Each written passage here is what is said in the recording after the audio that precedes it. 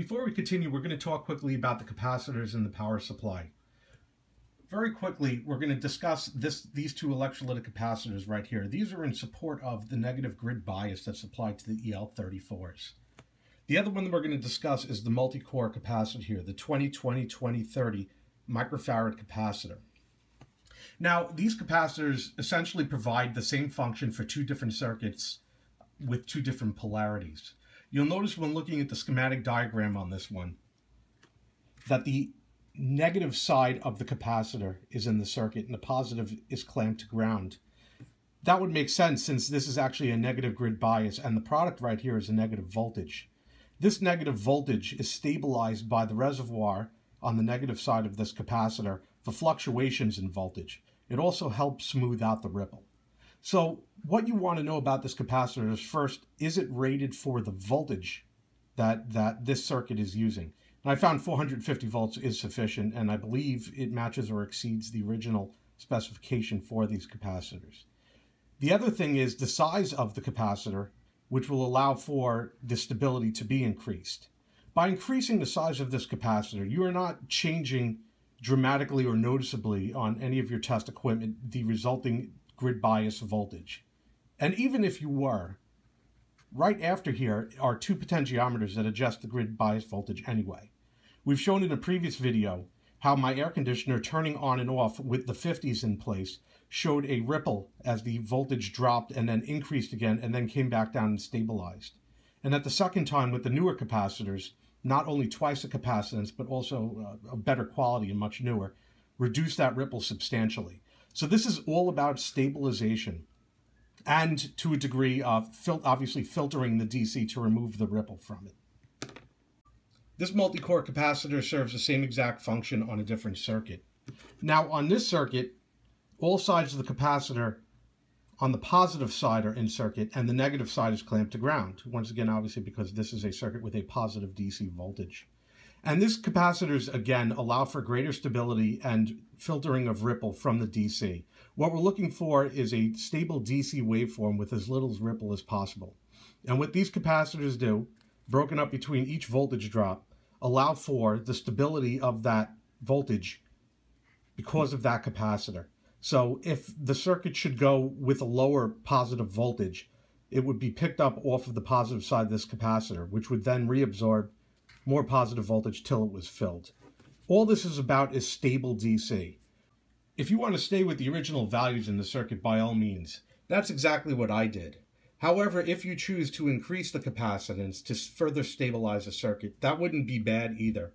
I don't know at what point the returns would not justify the size of the capacitors you were putting in the circuit, so long as it was rated for the proper voltage. If you're still using the original quad cap, then I really don't know what to tell you, because people will tell you, oh, they're still good if they still function. And if you don't have any equipment like this that's really going to measure specifically what the leakage of these capacitors are and what their ESR value is, and then I don't know what to tell you. If you're going to start with shoddy components, you're never going to get your amplifier to work right.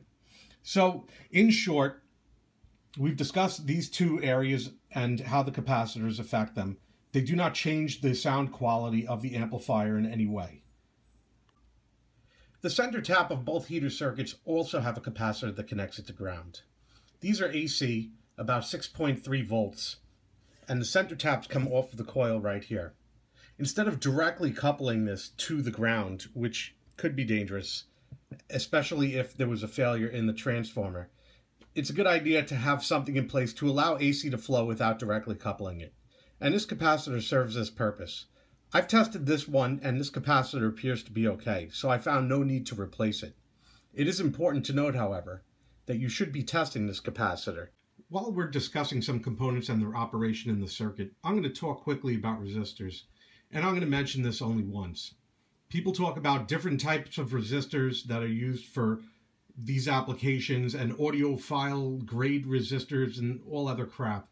And the fact is that as long as you're using the right resistor within tolerance at the right wattage, we are not nearly at the frequencies in which the reactance of the resistor would play any issue with regard to the output of the amplifier.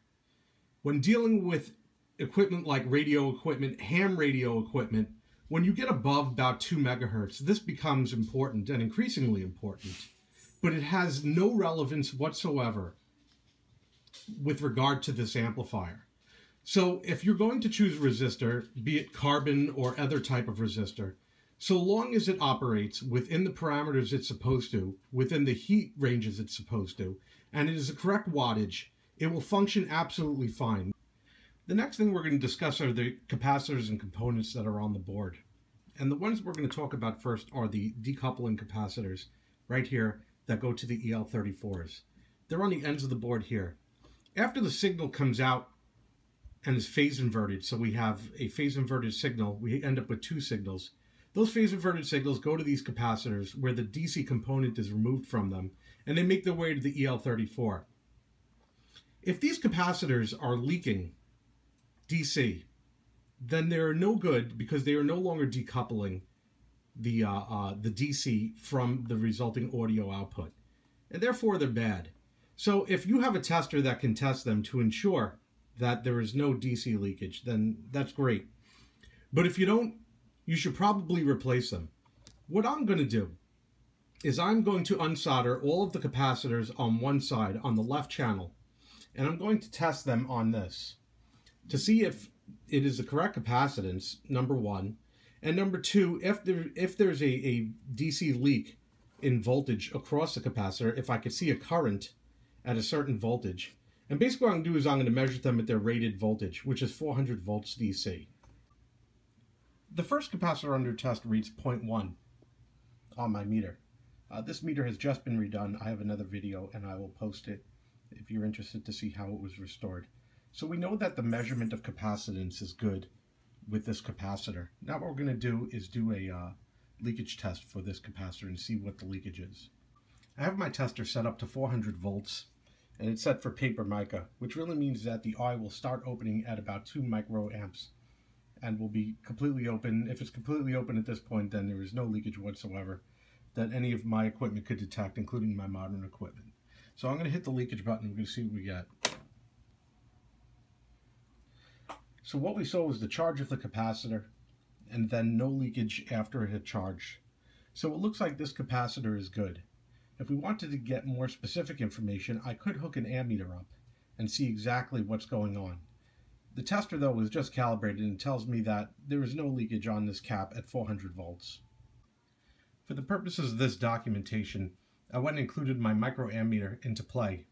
And what I found was that at 400 volts, and at this point already it could just be an artifact of the meter, it's showing 1/10 of a microamp of current going through, which could just as easily be 0 at this point because there just really is nothing. This capacitor is good to 400 volts DC and does not leak. The capacitor for the front tube also reads the correct capacitance. So what we're going to do is we're going to run a leakage test at 400 volts and see what we get. You can see before I even do it, the meter does fluctuate a 1/10 of a microamp. So, I mean, I'm not really concerned about that. You ready? And there we go. This capacitor is definitely good at the rated voltage. There are no issues with this capacitor as well. The next capacitor, 0.05, also reads the correct value. What we're going to do now is we're going to run the leakage test on this one as well.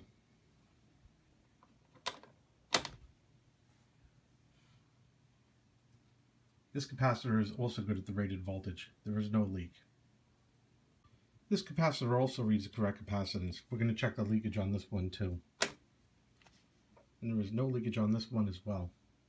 Finally, the last capacitor is good both in its measurement as well as its DC leakage. So all these capacitors are good. I'm going to clean them up and put them back in the board. I'm going to pull out the other ones and test those as well.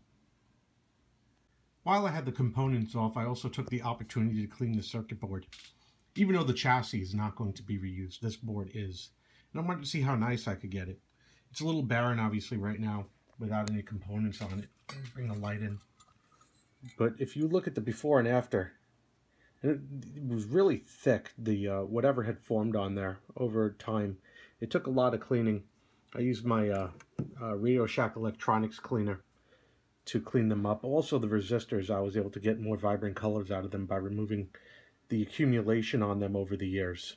So I didn't go through it with a fine-tooth comb, and that could be something that could be looked at a little more close just to clean it up a bit more when it's out of the unit. But we're not there yet. We are ready for resistor testing, which we can do, but I just wanted to capture that before and after. See how much I could get in there. You know, and then what it looked like back in the day. So, pretty cool. I was able to measure all the resistors, except for the ones in the back, the orange, yellow, and these right here, the brown, black, red. So I'm going to see if they're attached to a circuit that's dragging them down. All the other ones tested just fine. The 270s over here that are supposed to be matched within 1%, both read 302, but they both read exactly 302. So I'm going to have to take a look at that as well. But as long as they're balanced, it should be fine because I'll be making the adjustments anyway with the potentiometer. So I'm going to clean up these capacitors. I already have one cleaned up. And there's what it looks like. It's nice and shiny. And here's one right next to it that hasn't been cleaned up. So there's definitely a difference there. So I'm going to clean those up, put them back in the board, and then I'll get started on the other side. I've replaced all the components on the left channel after I cleaned them up, tested all the resistors. And now I've removed all the components from the right channel. I'm hoping at this point that they'll all test good, so I have a matching set of components for this board. I got lucky again. Not only were these capacitors well within specification, but it didn't report any leakage whatsoever at the rated voltage DC. So these are going to go back in and join that set. I have a lot of cleaning to do beforehand, however.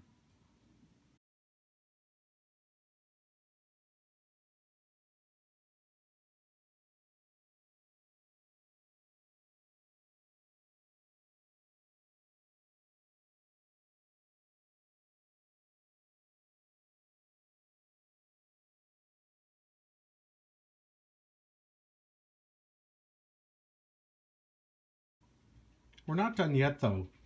The resistors in the middle, I'm seeing some burning on them after they were cleaned, and that leads me to believe that they should probably be tested again, as well as the ones on the end, which can't seem to be tested in circuit. So I'm going to pull out one side of each of these resistors and each of these resistors and test them again. And based on what I'm looking at, I may just replace these even if they test good, because the heat damage that I'm seeing on the outside of the resistor bothers me. I've lifted the resistors I want to test out of circuit. Now I could get a correct reading on them. Even if they all test good, I'm still suspicious of the two over here and will probably replace them anyway. The back ones both tested good. The 1K on the left was 1.1, but the 1K on the right was 1.6. As I suspected, there was probably something wrong with it anyway. So both of them are going to be replaced. I went and reseated the resistors in the back and replaced these two resistors. This is from my collection of European parts, so it looks a little bit different. I'll probably get the right resistor and probably a higher wattage, but this will do for now for the purposes of testing. At this point, we've made all the repairs on the amplifier we need to make to get it working. It's surprising to see how little amount of parts was needed to be replaced in order to do this. Basically, what we ended up with was this multi-core capacitor right here, 2 electrolytic capacitors under the unit, 2 resistors, and that's pretty much it. I got some new potentiometers to put in here, but these cleaned up well. They'll go in the new case when the new case arrives, but for now, this will be just fine. So that's what we have, and we're going to start our signal testing from the preamp portion, the phase inversion, and outward to the EL34s.